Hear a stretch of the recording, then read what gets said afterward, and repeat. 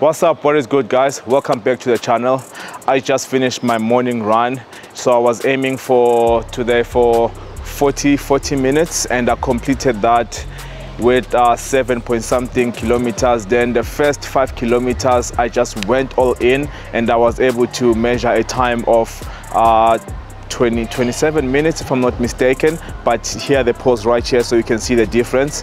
So yeah, and now I'm moving straight into a full workout. So with this workout, it's a VO2 workout, so it's all about taking your heart rate to the roof and just maintaining it throughout these 5 different exercises. Okay, so you're gonna be working for a period of 4 minutes, and then if you're able to finish this whole cycle in like 2 minutes, which means you have 2 minutes of rest. But if you finish it in 3 minutes, you have 1 minute of rest. I hope I'm making more sense into you. So let me just explain the exercises to you. So the first exercise is gonna be this one. It's gonna be box jumps. So you're gonna do 6 box jumps, and then after that we're gonna move straight into the power clean and press. You're gonna do 8 of those, so you can use around 50 to 40% of your max weight. And then from here we're gonna do a jump into a burpee. We move all the way towards the kettlebell. So when you get into the kettlebell, you just pick them up, you put them on your shoulders or on the sides, whichever way that is more comfortable with you. And then you're gonna do a lunge all the way to the devil back, and then from there you're gonna do a super insane, like full on speed for only 10 seconds. 10 seconds, that's all. And then as I've said before, if you finish it in 2 minutes, you have 2 minutes rest. If you finish it in 3 minutes, you have one minute rest. If you finish in 1 minute, like you're a super bionic human being, so you have 3 more minutes. Okay. So try to, on the first round, don't go full all in, because you don't want to be performing very poorly on maybe like your 4th set going up, because we're going to be doing a total of 8 rounds on this. So make sure that you just take your heart rate nice and gradually up, and then just keep it there and keep it full in, full in, full in, full in. Let's go.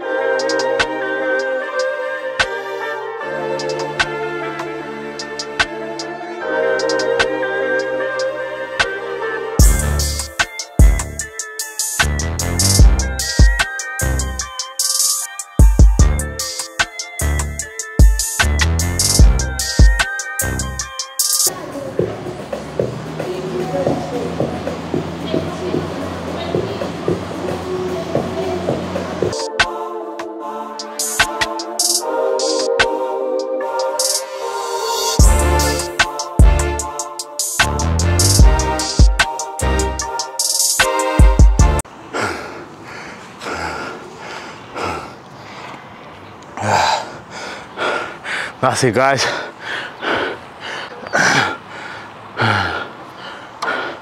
That was a good, challenging workout, especially if you have a busy day. As I said, with the weight, you can work according to your 50% or 40%, because the tricky part to this thing is that if you take lighter weight, you will think you're not actually gonna be working. But as you go, as your heart rate goes high, you need to use a weight that is gonna be able to allow you to still get in the oxygen to the muscle to keep working, you know? Because if you just wanna work with a bigger weight, you won't finish the whole workout. I don't wanna lie to you, because it's so challenging. Like on your fourth round, you need your heart. And then on the 7th round, you need your mind. It's just different levels in this thing. So yeah, remember, keep a good form, and yeah,